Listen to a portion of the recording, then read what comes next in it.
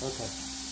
Here we are about in view carpet cleaning, doing a urine problem moisture detector. You can tell the urine's right here. What we're going to do is saturate the area.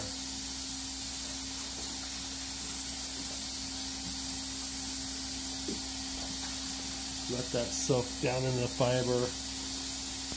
We'll let it sit for a half hour, but for the video we're just going to show you what we do. We're going to use this tool called a water cloth. This will pull it out of the pad. See the urine coming out of there? What this doing is actually extracting it, and you can stand on it.